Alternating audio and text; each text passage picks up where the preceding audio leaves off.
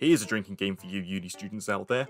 Take a drink every time I say the word Pikmin in this video, as well as a shot for every plant-related pun that is made. Disclaimer, don't actually do this. It will be very dangerous. I do not take any responsibility for any hospitalizations that stem from anyone watching this video. Oh god, it's already begun! In an old video, I was adamant that there was still hope for a fourth mainline entry in the beloved Pikmin series. Fast forward 3 years later, and it looks like the points I made in that video have yet to come true. But does that mean I've lost hope? The answer might be a bit more complicated than a simple yes or no. Hey, how's it going everybody? I hope you're all good. My name is Peter Gargan, and for this video, I'd like to speculate some ideas I had for the future of the Pikmin series. Firstly, let's talk a little bit about the nature of Pikmin 4 itself. While it has been quite some time since I last discussed it on the channel, I still stand by everything I said in that video, and believe we will eventually see it happen. It's just a matter of when, and not if. Miyamoto himself did seemingly confirm its existence all that time ago, and many sources suggest that it was something separate from Hey Pikmin from the 3DS.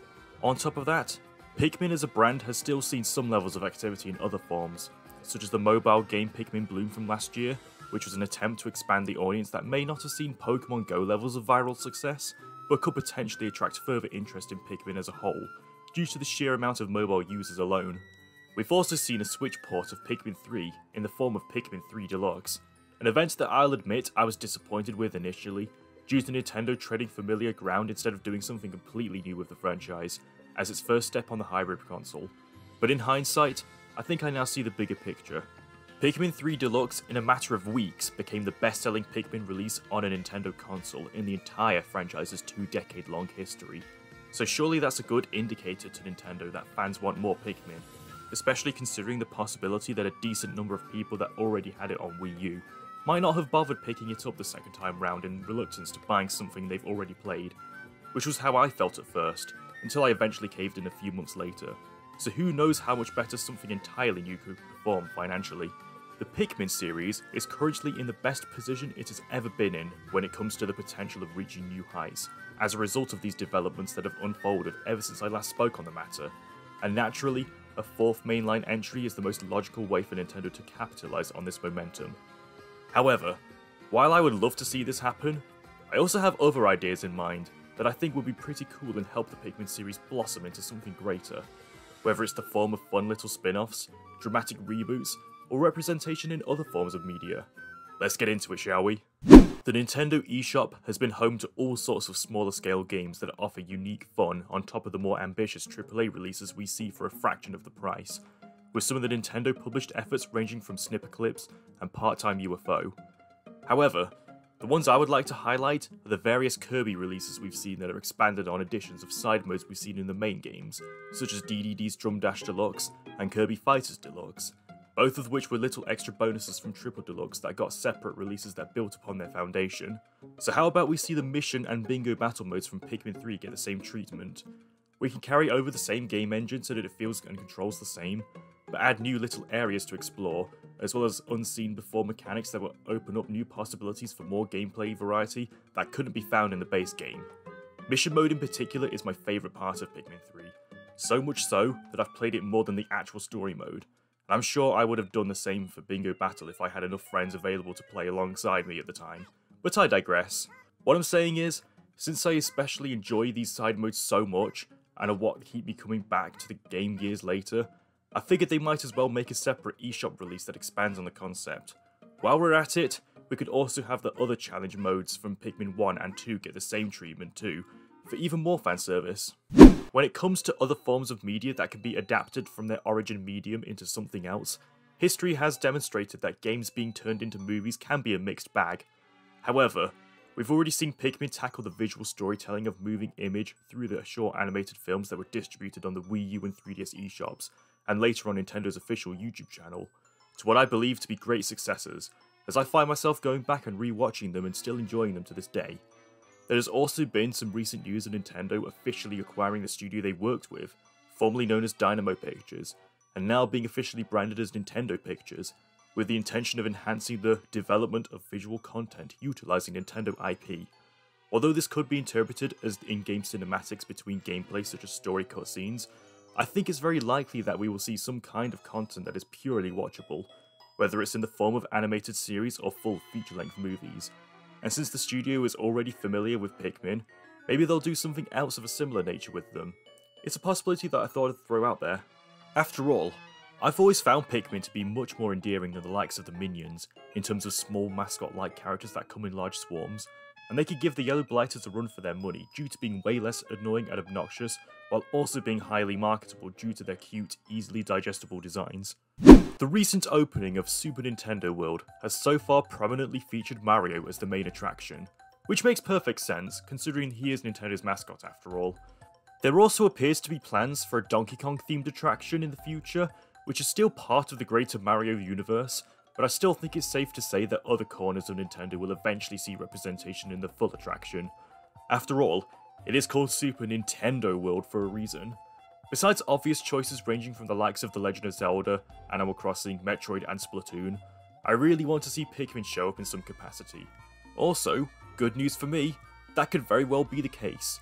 Eagle-eyed fans have pointed out that if you squint hard enough, you'll see some of the little plant people being featured in some of the promotional material surrounding Super Nintendo World, but it's unclear as to what this could possibly mean. Will these take the form of a Spot the Pikmin sort of game you can play while navigating the theme park, or a full-on dedicated attraction?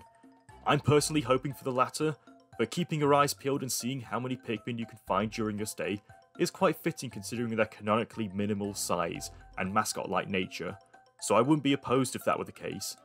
Either way, I consider the Pikmin themselves to be prominent mascots that are synonymous with Nintendo's brand, so it would definitely make sense for them to have a pretty significant presence at a place that attracts visitors from across the globe. There's so much potential for an attraction that creates the illusion of visitors being shrunk down to Olimar's size, as we navigate a vast garden with large Bulborb animatronics as a potential obstacle, for example. To me, Pikmin has always had the potential to be as globally appealing as Mario. Heck, even Miyamoto himself seems to agree. And I think a big part of what has made Mario such a worldwide phenomenon is because of his versatility in adapting to different games of varying genres beyond his core platforming adventures, and Pikmin could very well do something similar to a lesser, but effective extent. The thing is, it greatly depends on the concept of the spin-off and whether it stays true to Pikmin at its root. We don't want to see Pikmin Amiibo Festival or Pikmin Federation Force and leave the premise of a Pikmin spin-off with a bad taste in everyone's mouths. However, there are some ideas for side games that I feel fit the mold of Pikmin very well and could do it justice.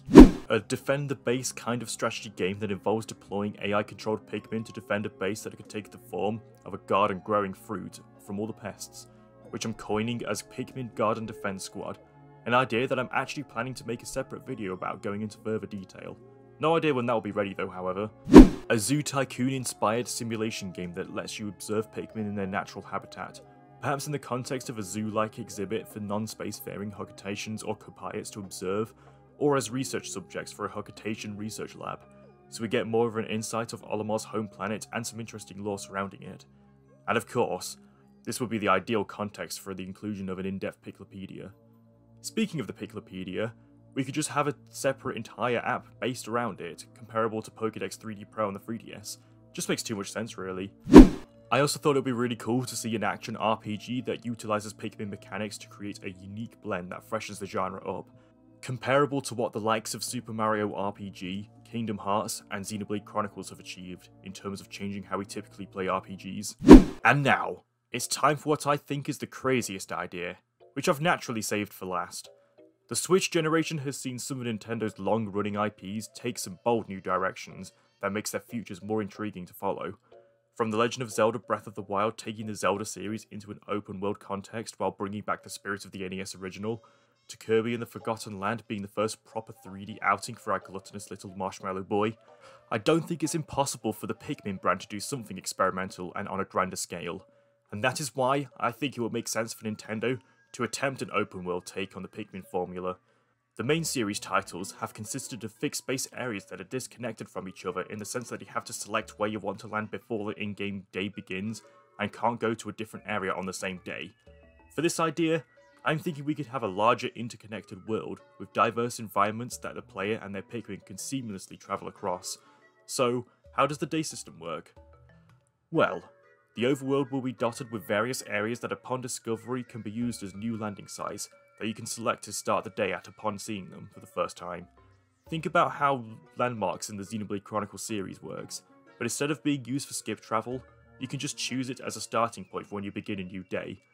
This way you can plan where to land so you can either continue from that point, or select previous landing sites in case you need to backtrack. For this vision I have, not much else has changed. It still feels like a core Pikmin experience, but I really like the sound of the landing site area I have put forward, as I feel this would answer the question of how an open world Pikmin could work effectively, if anyone's even wondering that to begin with, that is. There's a bit more liberty to be taken in how everything else can be handled, but there is a lot of potential for fun and engaging exploration and discovery, and Pikmin as a concept is distinct enough to give this style of gameplay a refreshing take. And much like what happened with Pokemon Legends Arceus, we can still see the main series numbered entries coexist alongside this more experimental approach, so long-time veterans won't have to feel alienated with the changes being made. Anyway, those were my ideas I had in mind for the future of Pikmin. I hope you've enjoyed it. Let me know where you think Nintendo could take the Pikmin series going forward. Do you have any ideas of your own that you'd like to share in the comments? Thank you so much for watching, and I hope to see you back here for more content on the world of Pikmin and any other games of interest. Until next time, see you later.